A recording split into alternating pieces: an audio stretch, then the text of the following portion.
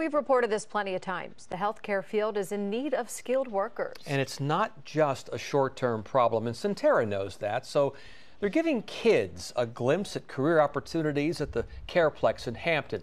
Today, middle school students toured an ambulance, the emergency room, and learned about the effects of a stroke on a brain.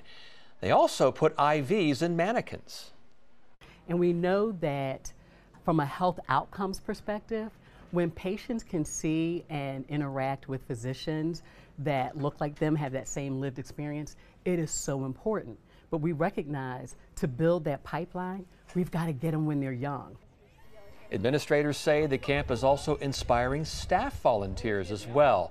There's success too. 2 former campers now in nursing school, and 1 starts medical school in the fall.